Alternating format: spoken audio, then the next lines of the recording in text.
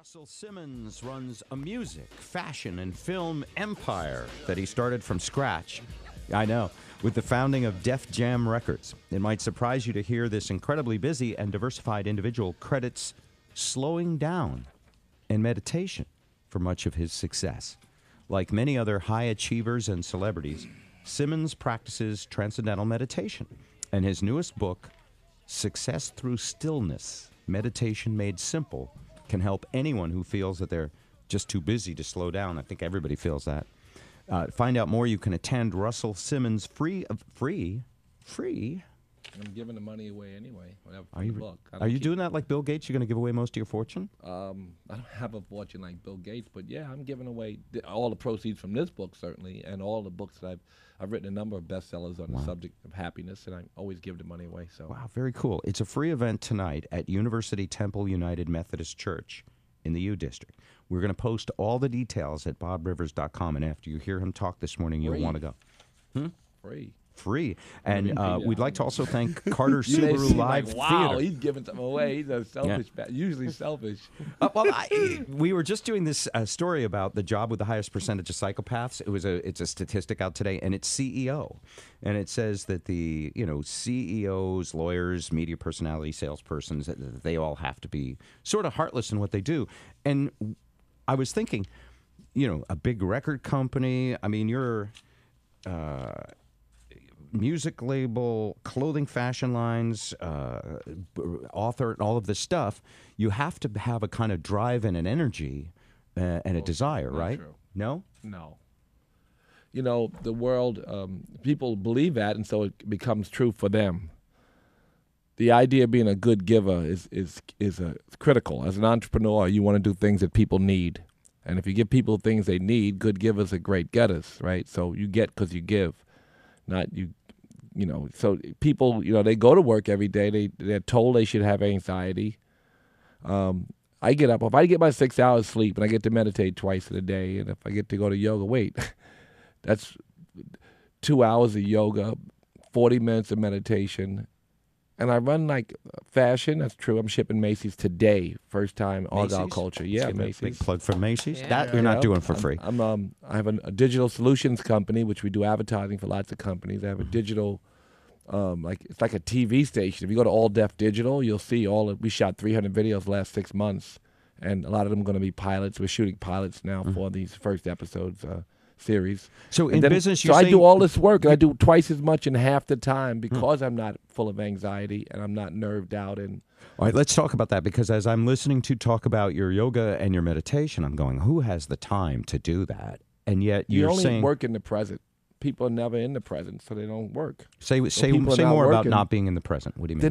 They're not awake. I want to know about that later. A great number of us, actually. and myself included, a lot of the time, are not awake. In your present. I mean, you guys, you played basketball one upon a time, right? Mm-hmm. Sure. Right. 40 for the 80 pounds ago, sure. Right. And when you ever been in a zone where everything moves slow? Mm-hmm. That's the way the world is moving. It's moving slower than we think it's moving. Yeah, we have the fluctuations of the mind that cause us suffering and sadness, and we disconnect from the present moment, and we miss all. You've seen a sunset and everything moves slow, right? You've seen that sunset. You've been in a car accident. All that noise. So if we can calm the noise, which is, everybody said be still and know. Every single prophet told you. The Yoga Sutras, in fact, the number one purpose of yoga is not only the physical, but all of the different disciplines is to still the mind. Yoga is a state where the mind is not fluctuating. So this is what we want to achieve. Christ consciousness, nirvana, samadhi, I don't know what you call it. There's different names. Taqwa, Muslims call it. So we're all looking to quiet the mind so we can be awake. And the only time you laugh is when that joke hits you and everything goes away, the future and the past, and it tickles you and you start to giggle, right? Because that's that beauty with no noise. And the same is that you have a creative second when you invent something or do something new. And musicians have it, as like I said, ball players have. You all have it, when you're focused and you read a book and you stop breathing. So this is why we meditate. We meditate to quiet the mind. It's the best tool we have to promote a quiet mind. I've considered meditation. I don't think I've ever really done it. And part of what's kept me from doing it is I'm not sure if my legs would do that. Do you have to have a funny position to meditate, or no, can you can sit anyway. You know, as long as you can sit erect. So I could sit in my lazy boy at home. But you can have sit up if you can, right? So you sit up if you can.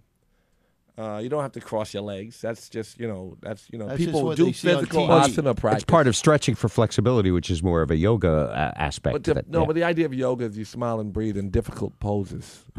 That's the practice of yoga. And you do that a couple hours a Smile day? and breathe in a difficult pose. Joe's trying to take a nap and figure out how he can write it off as meditation. What's going on? No. You see, your mind is fluctuating when you're sleeping. But when you sit and let the mind settle, the fluctuations slow down. And the less thoughts, the more happiness. And the more thoughts, the more sickness and sadness. That's reality. That's written over and over. Did you always know this, or did you come to find this out? I Were knew you it because I stressed took out and drugs a crazy lot, at one point? I took tons of drugs to dumb the mind down. Every drug, lots of every drug. It was a lot of fun, but it was only temporary, and would sometimes you'd wake up and you'd be twisted, be sick, sad the next morning, right? And then also half the time you're high, you're sick and sad, right? But only a couple minutes you have the freedom that you're looking for, that we're all looking for all the time, and you can do that better. I like morning meditation better than late night drinking. So I stopped the drinking thing 26 years ago. Stopped doing drugs and stuff like that.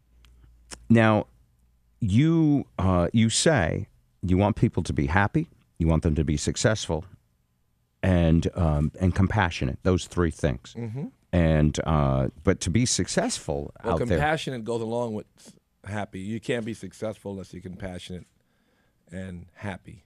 Then you ain't successful if you ain't compassionate and happy. It's how they all work intertwined you can't together. Make it the other way. And you, but that's not necessarily going to make you a living or make you money to be those three things. Not living. Life's only goal is a comfortable seat, for real. That's it. Be happy. It's helpful if you also discover LL Cool J, Beastie Boys, and Run DMC too. And Jay-Z and Kanye West. I hate when they try to make me old. And Jay-Z and Kanye West. And Jay-Z and Kanye West. And whatever clothing you're making right now. All about culture now. In other words, you have to accomplish something. Yeah, no, I keep at it some moving, point, baby. Listen to me let me challenge you a little bit. Challenge me. Okay. Let me just tell you, I keep it moving. Giving, I keep giving. Yeah. And I like giving. I like doing things that are fun. There's not one black designer. I'm shipping Macy's now. I'll be the black designer. It's important to promote diversity, right? It's important to also because the difference between the Urban Graduate and Ralph Lauren is my Argyle sweater is purple, and it fits a little different. You know what I mean? Right. You know what I mean? There's a hole in the market. But wait a minute, I can't believe young designers need a job, and it's fun. But I can't believe you can do all this without stressing out. Sometimes you have to be freaked out, running, catching a deadline, stressing out. The only thing I'd be worried about is chicks, man. If I could just get rid of the chick thing. Chicks, man. I think that was Lord Buddha's last problem before enlightenment too. I think he was twisted with girls. You know what I mean? That's it. The temptress. Remember, he went up to her, he told her I could meditate. She said, "Nick, go get some money." Remember, he went back and got the money for the temptress, right? So he struggled with that too till the last minute. But last problem before enlightenment. But passions are passions, and you not can't- all of them. I ain't passionate about getting a new Rolls Royce. You're not. I'm not passionate about junk. I'm You're not passionate about women, though. Is that right? because you've already had plenty of that stuff and you learned that you don't need Yeah, it? a little Because bit. some They of us say have to that. get it first Yeah, before they we say go, that. oh, this is not sometimes important. you don't get it. You realize you don't let go of it. Sometimes you get it and you just keep chasing it. I mean, I don't really, really rich people are really sick sometimes, and really poor people are really sick sometimes because they're told about their predicament and they big up their, I got a big car. They like my car. Let me get another big car. I'm suffering because I watch it on TV and they told me I'm suffering, so I'm going to suffer more. People in the middle, more often are happy, That's just the research. But the reality is, getting stuff doesn't make you happy. Money doesn't make you happy. But if you're happy, happy makes you money. So you try to work with that, work from a place of needing nothing. Those new Rolls Royces make you pretty happy. I saw the newest ones. They're nice. They'll do the stars in your roof. They will do the constellation on the day you were born. Where the in your Rolls Royce? Yeah, you got to have one of those. Or you could walk outside and They're look good up. to get you laid. Really, they help If you're dealing with that chick thing, you can have the Rolls Royce. Yeah. But I don't like. But they not the kind of chicks I'd be trying to hit though. No. Mostly animal activists, you know, kind of cool alternative chicks. They don't like that. So. Now, Prius. do you currently have Not a Prius, though. I don't do that. I hit him with the Range Rover. You know what I mean? The Yes, I Range do know Rover what is you kind of mean. slick. It's like, well, he's got a Range Rover, and he's a cool dude. No you know. coyotes had to die for you to get the Range Rovers. Okay. With No, the but I PETA try to get the activists. plastic seats, but they don't make them. I got the plastic seats on my Bug. I'm a vegan. You know, I'm a big animal activist. I we do know read that. that. And do you have you always been a vegan, or is this No, only the last 15 years. 15? Well, that's a long time. That's Not a if you're commitment. my age. No, that's true. If you're Well, 56, 15 years ain't so long. what did you find the hardest thing about becoming a vegan, and what was the most surprising thing? It wasn't very hard. You know, I living in New York and traveling and back and forth to LA and all. It wasn't that hard. You know, I found a lot of good junk food. I got lots of good junk vegan stuff. You got Veggie Grill here, right? They're not so bad. They don't do that much tofu and all that. They're better than the crap you eat if you eat steak. I mean, did you see that new stuff about? I keep almost wanting to say the other way. The stuff about steak.